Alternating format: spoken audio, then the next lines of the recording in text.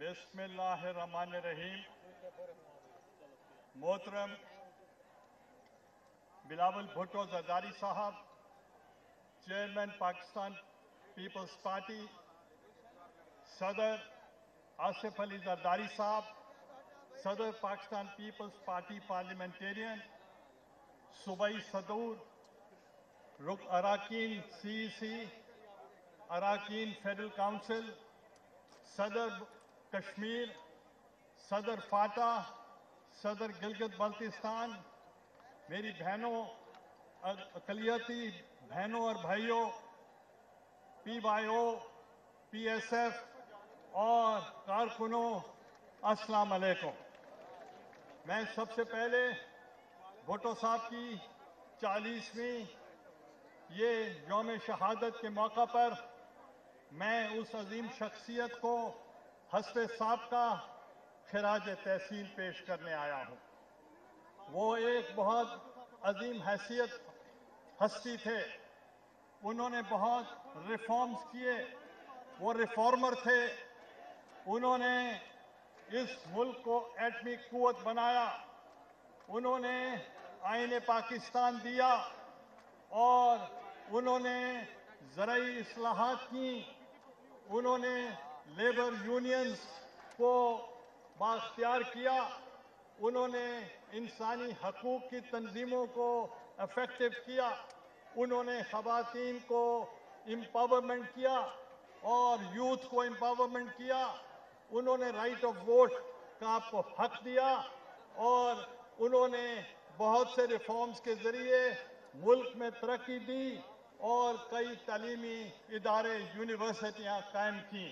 ऐसी शख्सियत सदियों में एक मर्तबा पैदा होती है। ऐसी शख्सियत को फरामोश नहीं किया जा सकता।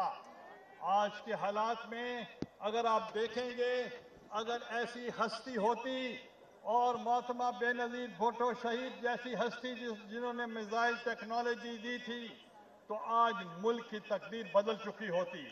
आज जो हुकूमत है उनके हाथों में है जिनको तजर्बा नहीं है।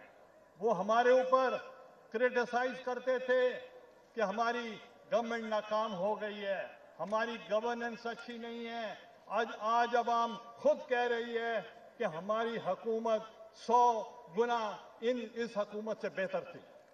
और आज जो उन्होंने वादे किए अपने मंशूर में, उन्होंने कहा कि हम आपको बिजली का मसला हल कर देंगे, उन्होंने कहा गैस का मसला हल कर देंगे, उन्होंने कहा नौकरियां देंगे। हम तो नौकरियों के लिए जेल काटते रहे। उन्होंने आपको वादा दिया, फिर उन्होंने वादा दिया हम जनूबी पंजाब को सूबा बना देंगे। फिर उन्होंने फिर वादा किया कि हम जो 1 करोड़ नौजवानों को हम मुलाजमतें फराहम करेंगे। मैं आपसे पूछना चाहता हूं कि आया कि उन्होंने अपने मंशूर पर अमल किया है या नहीं किया?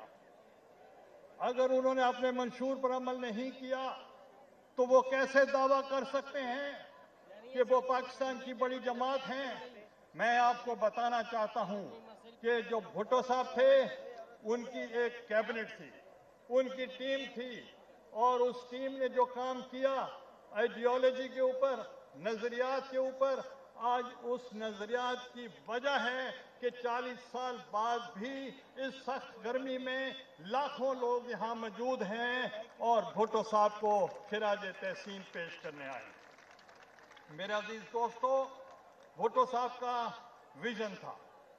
उन्होंने अपनी पार्टी की बुनियाद जो रखी थी वो मसला कश्मीर पर थी और कश्मीर के मसला पर भुट्टो साहब ने तमाम फोरम्स पर उन्होंने अपनी आवाज बुलंद की। आज देखें कि अगर मसला कश्मीर के लिए जो बेनज़ीर भुट्टो शहीद का कारनामा था, जो जुल्फ़िकार अली भुट्टो साहब का कारनामा था, जो हमारी जमातों ने मसला कश्मीर के लिए बात करते रहे, आज वो इंसानी हकूक़ की जो तंजीमें हैं वो खामोश क्यों हैं? वो गूंगी क्यों हैं? वो बहरी क्यों हैं? आज उनको नजर क्यों नहीं आ रहा कि वहां जो पामाल किए जा रहे हैं इंसानी हकूक, जो वहाँ तशद्दुद किया जा रहा है, वो बोलते क्यों नहीं? मैं ये भी आपको बताना चाहता हूँ कि जो मसला है हिंदुस्तान का, इंडिया का, वो जंगों से मसाइल हल नहीं किए जा सकते, मुज़ाकरात के जरिए हल किए जा सकते हैं। और जो मसाइल हैं वो उनको टेबल पे बैठ के हल करना पड़ेगा, क्योंकि ये इतनी बड़ी करोड़ों की तादाद में लोगों को होस्टेज नहीं बनाया जा सकता। और इस वक्त हमारा जो दिफा है वो भुट्टो साहब की वजह से, आईन पाकिस्तान और एटमी कुव्वत और मोहतरमा बेनज़ीर भुट्टो साहबा की वजह से, मज़ाइल टेक्नोलॉजी की वजह से बहुत मजबूत है और मुल्क महफूज हाथों में है। और इंशाअल्लाह ताला हमारी किसी चीज़ को भी हिंदुस्तान हमारी कमज़ोरी न समझे। इंशाअल्लाह हमारी कौम मजबूत है, हमारी कौम में जज्बा है, हमारी कौम में वलवला है। हम मुकाबला करेंगे महंगाई का, हम मुकाबला करेंगे अफलास का, हम मुकाबला करेंगे भूख का, हम जो आपके महरूम हैं उनका मुकाबला करेंगे। हम किसी तरीके से भी हम ये जंगों में अपने आप को मुलव्वस नहीं करना चाहते। हम अवाम को खुशहाल देखना चाहते हैं, हम दोनों अतराफ की अवाम को खुशहाल देखना चाहते हैं। हम चाहते हैं कि हमारी जो अवाम है वो खुशहाल हो।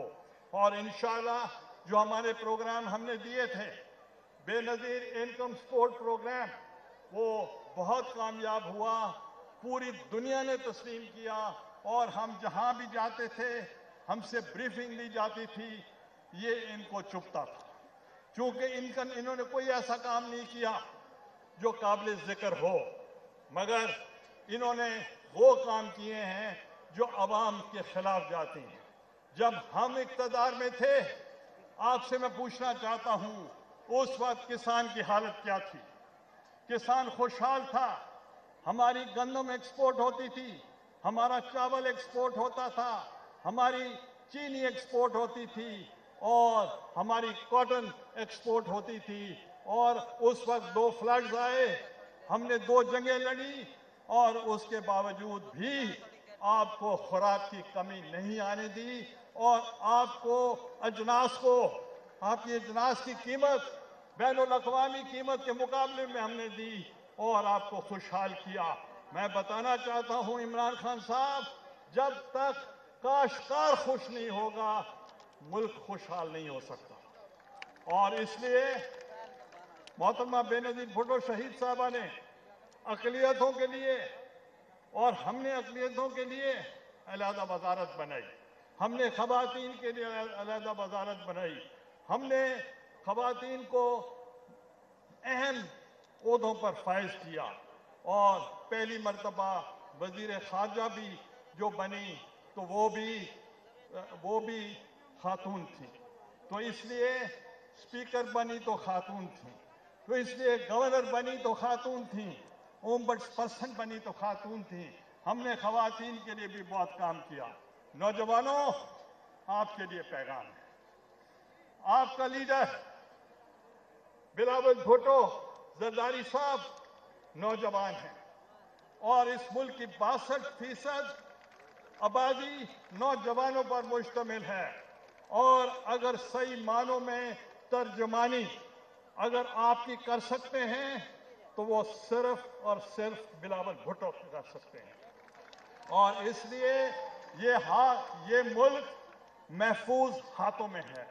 और मैं ये भी बताना चाहता हूं कि इस वक्त बहुत सी बातें मैं करना चाहता था, खसूसन नैब के ऊपर, खसूसन अदालतों के जो फैसले जो हैं, जो भुट्टो साहब का फैसला था, हम मुंतजिर हैं कि वो सियासी कत्ल था, उसका फैसला चाहिए हमें बेनज़ीर भुट्टो शहीद साहबा का फैसला चाहिए।